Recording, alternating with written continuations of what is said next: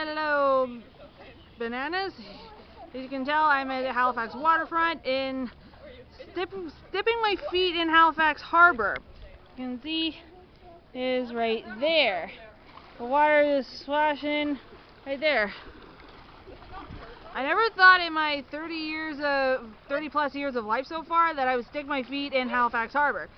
So it's one of the most recent tourist attractions that you can find. They opened just last year in the summer, and before you try this, give some safety tips.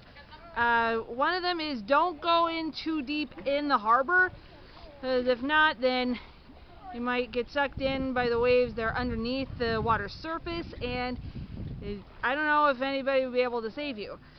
Also, it's best to sit on the seat that is completely dry, like I'm doing right now. It's good on a hot summer day to help cool your feet off and just relax.